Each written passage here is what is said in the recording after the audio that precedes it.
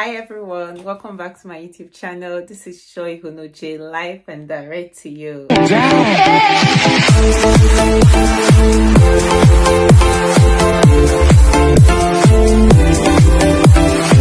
It's so good to have us here again, and it's been a while we talked about this topic. It's been a while, little while, not so long while, but here we are again.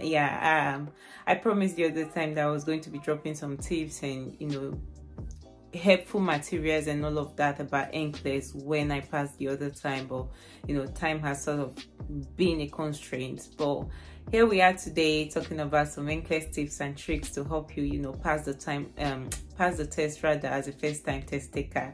Forgive my mother.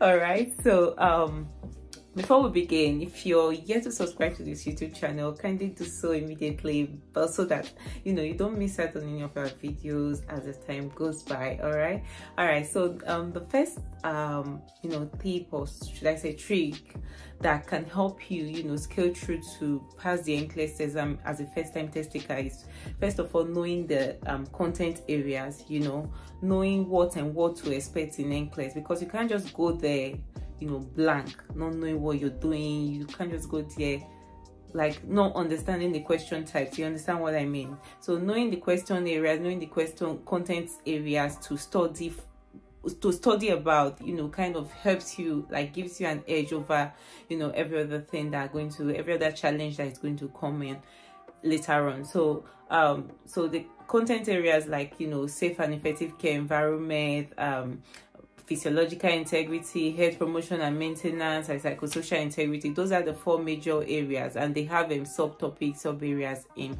underneath them. So know them, know the content areas, know what is underneath them. You have all those cardiovascular, respiratory system, cardiovascular system, gastrointestinal system, and all of that within them. They are subtopics, they are sub content areas, but those four major ones I listed are the major ones. And this is not a video telling you about the content areas. I'm going to do another video. If you want, you can check on my channel to talk about different content areas in details. So this is just a video to help us with the test and the tips and tricks rather to scale through the NCLEX as a first-time test taker. So know the content areas, know safe and effective care environment, know the topics underneath those, know the subtopics and all of that, and know everything about it. Know the health promotion and maintenance, psychosocial integrity, physiological integrity.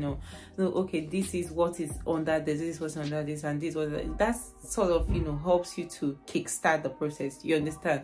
If you're a first-time test taker. I think this was what I sort of made as a mistake during my own test, because I went there the first time not really understanding what it was all about. I just read amiss, if you understand. I read without following the structure. I read without following a particular format. I just read scatteredly. I didn't follow it group by group or content area by content area, and that sort of made me to fail the first time. So that's number one. And number two is having a calendar, having a structure you're following, having a calendar on the areas that you're going to study, on the topics you're going to study for a particular day or a particular week. Say for instance you're having your NCLEX in 2 months time or in 3 months time. You draw out a calendar, like draft a calendar and say, okay, on this particular day, each day I'm going to be studying like 4 or 5 hours per day. That's just like a rough thing you should follow. You're expected to study at least that number of hours per day, 4, 5, 6, depending on what your strength can carry, depending on how much your strength can carry you. But it's usually advised that you study as much as that.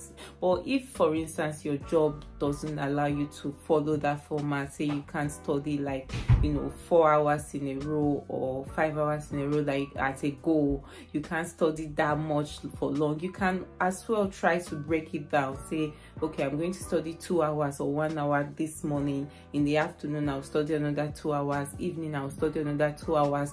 Or if you still feel okay, this is too much, just break it down to what you can carry, but make sure that at least in a day you're doing something. Or say for instance you're working a job that you work the whole day. For instance, my own particular job, I was working like 12-hour shift per day, and going to work in the morning 6 a.m., 6:30 a.m., coming back at night. I don't usually have that much time on the day I'm working to actually cover a whole 4 hours or 6 hours. So what I do when I come back from work, I try to do the best that I can. I try to do as much as I can. Even if it's 1 hour or 2 hours, I'm able to study that particular day I went for work. I try to do that. Then the next day I'm off, or any day I'm off in that particular week, any of the days, usually it's like 3 days or 4 days, any of the days I'm off, I will try to cover up those days that I've missed. You understand? And for days, say for instance, the beginning of the week I'm off, I try my best to over study so that I can cover as much area as possible for when I'll be working. Then I know that okay, I've done something to cover up, to make up for those lost hours that I will be working and not be able to study. You understand? So drafting as a calendar, telling yourself every day of the week, for this whole month, for these 2 months, or these 3 months, this is the number of hours I'm going to be studying, and these are the content areas I'm going to be covering. You understand? And that is the importance of sort of knowing your content areas to start with. Knowing that okay, safe and effective care environment, these are the subtopics under, these are the things I should study under it, and then you break it down and put them in the different dates. All right, so for instance, cardiovascular system, I'm going to study it on Tuesday. I'm going to do 4 hours of it. If I'm able to cover it, fine. If I'm not able to, then I put the next one that I need to cover for the next day. Just know what you're able to cover, basically. You understand? But that was what I did during my second attempt now. I set out one day for cardiovascular system, the video, because I registered with ACHA, and I registered with ACHA, and I bought their question bank. I bought their content bank as well, because they had these videos inside. They have these videos in their website or whatever you buy. If you buy a question bank for 2 months, 3 months, they have videos that you can watch on different body systems, cardiovascular, respiratory, all of them. All of the content area are all in there, so you have access to all the materials, basically, that whatever you need again might just be question banks for UWorld and all that, just to supplement what they have, because they have everything. They have the question bank, they have CAS system, readiness assessment, contents, like they have everything. They have from A to Z, the safe and effective care environment, health promotion and maintenance, physiological and psychosocial integrity. Now this is not an advert for them, but they sort of have everything in their videos. So I think UWorld also has it, but I sort of preferred ACHA's own then, that I use their calendar as well. They also have a study calendar, and I use their calendar to draft out my plan and be like, okay, for this particular day, this is the thing I'm going to study, this is the topic I'm going to study, this particular day, this is topic I'm going to study. And what I was doing, I studied from Monday to Friday, then Saturday and Sunday I would do CAT and readiness assessments. Now if you don't know about this CAT and readiness assessment, they are sort of question banks you set to assess how far you've gone, or how far you're doing, or how likely you're to pass the NCLEX, how you're likely going to pass the NCLEX, because it simulates the real NCLEX, and it gives you either a high chance of passing, very high chance of passing, or no chance of passing at all. It tells you at the end of the question that you set, that it's normally set 85, so it tells you at the end of the question you said that if you have a chance of passing or not, or high chance of passing, and it's sort of say 90% accurate. Yeah, I found it 90% accurate, because it gave me an idea of what I need to do, what I need to improve on. And if after you said this thing, and it tells you, it at the end of the question that you said, the question set you said, it tells you these are the content areas you did well on, these are the content areas you need to improve on. You understand? And that was what made me so much like it, so much love it. Like, I graduated ACHA very well then.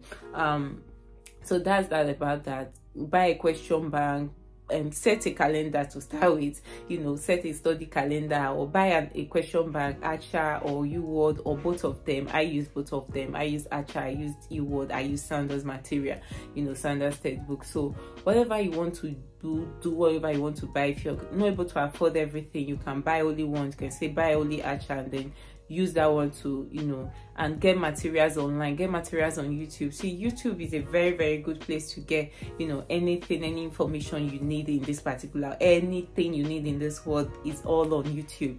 You understand? So you can go on YouTube, search for any topics you want on NCLEX, and put NCLEX at the end. Say for instance, you're looking for a video or information on cardiovascular system, you just put cardiovascular system NCLEX, put NCLEX at the end. That's where it's going to give you information related to NCLEX only, and not just a broad or general thing that is anatomy or for medicine students and all that. You understand? So that's that for that. So set a study calendar and then follow through with it. Be disciplined. You understand? Be disciplined with it. Don't set a calendar that you're not able to follow. Don't set a calendar that is not smart. You know, it doesn't have smart goals, specific, measurable, attainable, realistic, and time bound. You understand? So set smart goals, set a calendar that you'll be able to follow and be disciplined with it. You get? So you say you're going to study today, make sure you actually study that day. No matter what happens, push yourself to study that day. You get? And if for instance you're working, like I said, make up for the days that you'll be working and try to cover up so that it's all balanced and you have a balanced system. All right, so that's that for that. And also try to do question banks. Do question banks, like setting 85 questions per day. You know, during my time I used to do 85 questions per day on UWorld. I was using UWorld to do my daily question testing, like, you know, testing myself on questions, like 85 questions per day every day, and then reading the rationales that goes with it. So if after setting the question bank I finish, it's going to tell me what I scored, and then I'm going to read the rationales along. Sometimes I use the tutored mode, which sort of tells you at the end of each question. Say you answer one particular question one now, if you answered it, it's going to tell you if you get it wrong or right, and it will give you the rationale behind the answer it's given. So if you got it wrong, it's going to tell you, okay, you got it wrong, and this is the rationale behind your answer. If you got it right, if you got it wrong, it's going to tell you, okay, this is the correct answer and this is the rationale behind it. I don't know if you understand me. You also gives rationale. Same thing with Archer. So they both give you rationales behind the, you know, answers they give you, and that's very good. That helps you to learn more about the content areas. And okay, so the reason why I use only UWorld for questions, I was instructed by my tutor then, is that so that you have enough questions for your Archer to set CAT and readiness assessment. Because when you buy a question bank, for instance, they give you like 2,000 questions in that question bank for maybe 2 months, 3 months, depending. I bought one for 60 days then, I think. So they give you like 2,000 questions. Those 2,000 questions are what you have access to.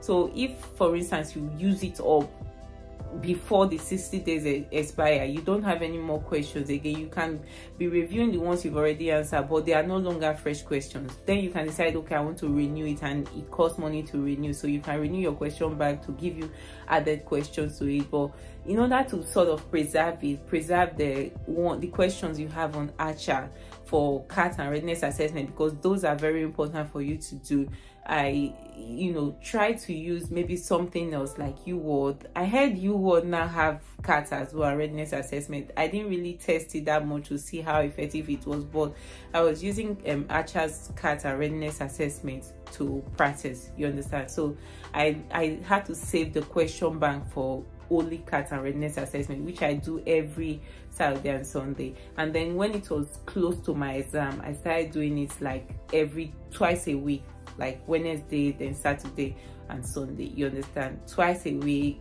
Like Wednesday I'll do CAT, then Saturday I'll do CAT again and do readiness assessment on Sunday. You understand? So I was not doing it like twice a week instead of the once in a week, which was the weekend that I used to do before. And that's not about that. So make sure you buy a question bank, follow through with it, try as much as you can to attempt 85 questions per day if you're not able to find, but study the rationales behind the questions that you answer. Don't just answer it and then dump it. Try to study the rationale behind it, because on your next attempt, you're going to see that same question or a similar question that looks like it. And with that knowledge you've gotten from the rationale, you'll be able to answer that next question. But if you don't read the rationale behind it, you'll be faced with the question next time and you still be like, as dumb and, oh, I don't know this thing, because you didn't really study the rationale behind it the first time. All right, so that's the essence, and that's what also shows up during your real NCLEX. You understand? Those rationales you have read, they are not going to come out the same way that it is in your question bank, but they are going to be similar. It will help you to, you know, have an idea on what to actually answer, the answer to give to them and all that. See, my real NCLEX, I didn't really have questions that were exactly what I saw in my question banks, or exactly what I saw in readiness assessments and, you know, cards and all those Q banks that we bought. But the things that I did, the practice that I did, the content that I read, you know, gave me an idea to answer the real one. And when I was even doing it, I didn't know what I was doing. I was like as blank, like, am I even doing the right thing? Because none of them were like similar, they weren't the same. But then again, it gives you an idea on what to say, it gives you an idea on what to give them as the answer. You get? And that's the purpose of study, that's the purpose of practice, that's the purpose of continuous reading. You get? And another tip is to know the question types that they set. You know, for the new NCLEX now, the new generation, next generation NCLEX, they brought out the case studies, which you need to know the case studies, how they set it. You know, there are 6 questions per case study, and they bring at least like 3 case studies in your whole question or whole exam. So know the question types, know the multiple choice, multiple response, graph, you know, all those question types.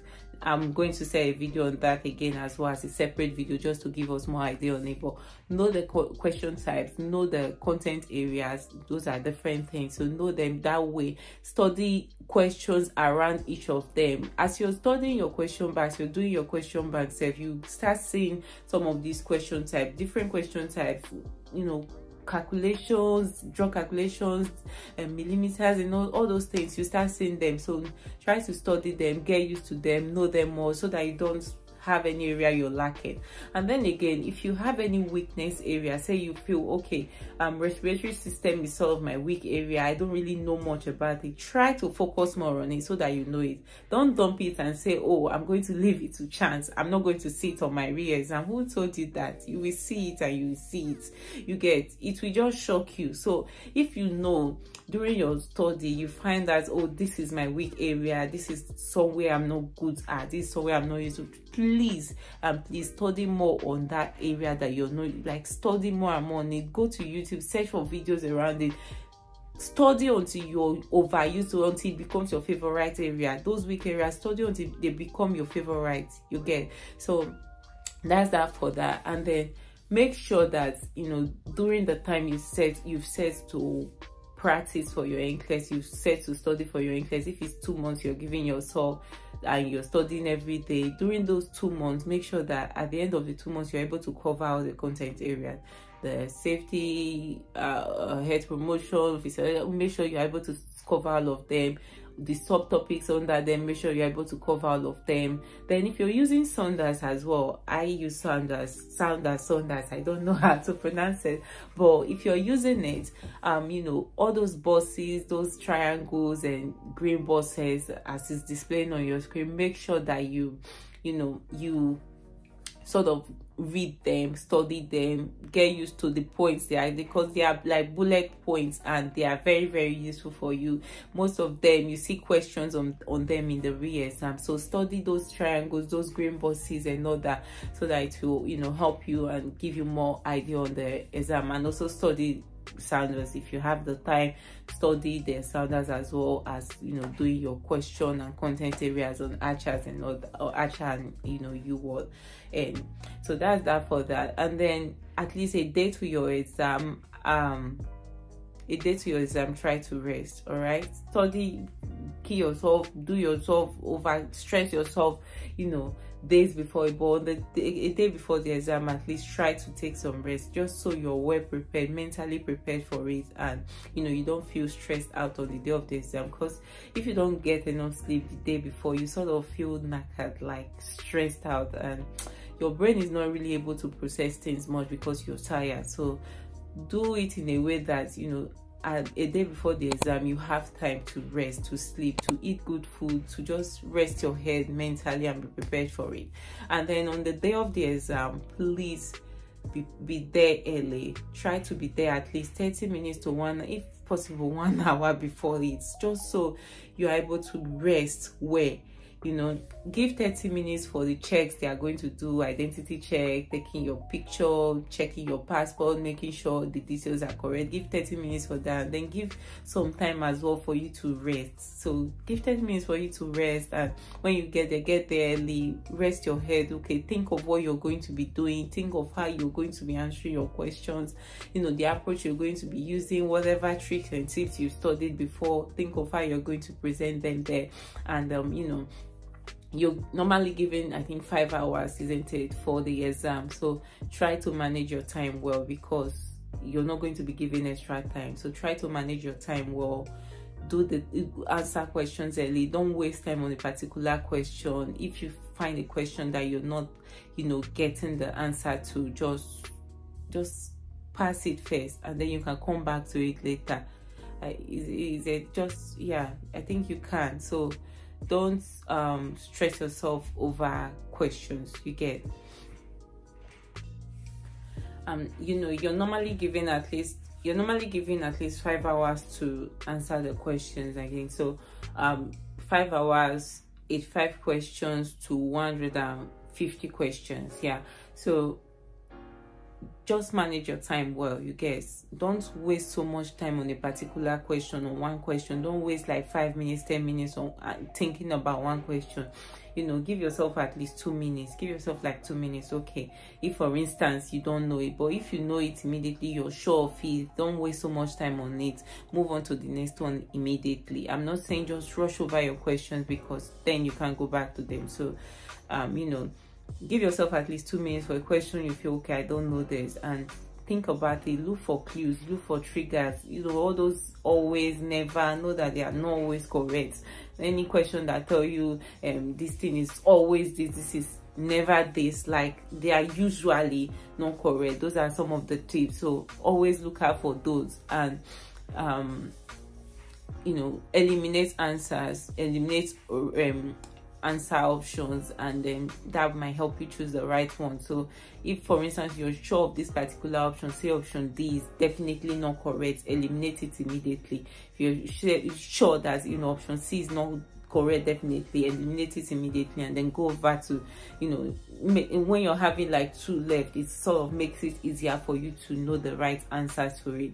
And then again, make sure you use the nursing process and Maslow's hierarchy of need when answering questions, when studying as well, you know, when preparing, during your preparation period as well. You know, those times you're doing question banks, it helps you, especially on your exam, because you're preparing for your exam. So make sure you use Maslow's hierarchy of need, use the nursing process, ADPI, that's assessment, diagnosis, planning, implementation, and evaluation.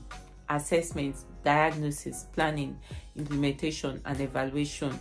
You know, answer questions like that. Know that assessment comes before diagnosis comes before planning comes before implementation comes before evaluation. So they are giving you a question and asking you what's the first thing you need to do, and you're seeing assessment there, you're seeing planning, an option that gives you, you know, to assess this patient. You're seeing one that gives you to plan it. Well, know that, okay, this should come, assessment should come before planning, so I'm going to choose this. But then again, not in an emergency. So that is the reason why you have to, you know, do your question banks before time, study your content areas before time, know what to do in what particular situation, know what to answer in what particular situation.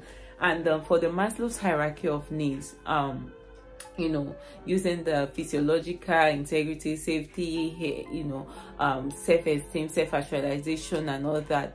Arrange your, you know, answer questions based on them. Know that, you know, the physiological needs come first. The physiological needs, which is sleep, foods, yeah, those are the basic needs, oxygen and all that, and then before safety needs. So physiological needs should come before safety needs should come before self-actualization, security, and all that. You understand? The triangle should be displaying on your screen now, so try to follow that try to follow those steps, try to follow that area, and answer questions based on them, and answer it based on that. Don't jump to, they are giving you a question and asking you which niche will you attend to first as a nurse caring for a particular patient, and then you're jumping to self-actualization when there is a physiological need as an option, as an option standing there. You understand? So apply the Maslow's hierarchy of needs, apply nursing process when you're answering questions. Don't forget them, always apply them. Very important, very, very important, very important. All right, and then know the trigger words to look out for. Like I said, try to answer your questions as promptly. Don't let yourself be distracted. Don't let yourself be distracted at all. This is very, very common. This is very, very common, because we see our minds wandering away to somewhere very far, especially if your boyfriend called you angry that very particular day, or your husband said he's not giving you money to cook breakfast or to cook lunch. You see yourself just thinking about so many things. Please don't do that. Focus on your exam at that particular time and make sure you finish it. You have enough time to do every other thing, but if that particular time should pass and it passes and you're not able to bring it back and you end up failing the exam, who are you to blame for it? You get? So make sure your mind is in that particular place at that time. All right, answer your questions promptly, fast, and smartly, and apply all the tricks and the tips you've learned during your preparation period, and use them there. And when you're done with the exams, just have faith, believe in your power, believe in yourself, believe in your strength, believe in what you've done, and hope for the best. And if at the end of the day the best doesn't come, pick up yourself and start again. Pick up yourself and start again. When I failed my first attempt, I just had to register again that very day. I didn't let myself have a day to rest, to mourn, to cry, because I know at the end of the day I'm going to still come back to this. So it's me that's still going to do it. So why waste time on it?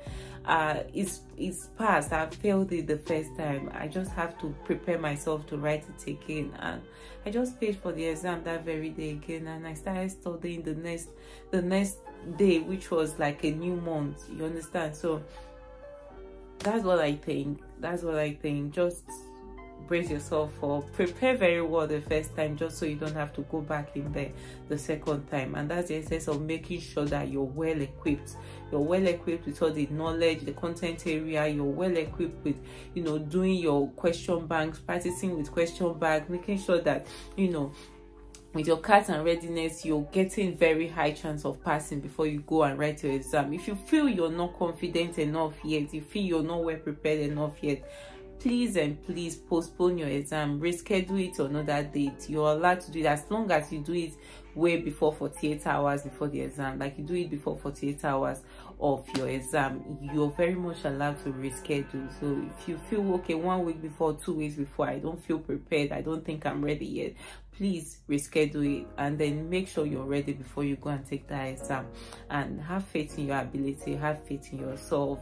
I know a lot of people feel scared, like, oh my god, I'm going into the lion's den and all that. Just have faith and trust your instinct, trust your ability. But you first have to be prepared. All right, these are the few tips I have. I might do another video if I remember any more tips, but these are what I have for us today. I hope you found value. If you did, please click on the like button, click on the subscribe button, especially show your support, subscribe, share with your friends, and let me know what you think in the comment section. Let me know what you've gained in the comment section, and let me know how I can be of help in any way. Ask me any questions you want to in the comment section. And thank you so much for watching. I'll see you next time. Bye bye.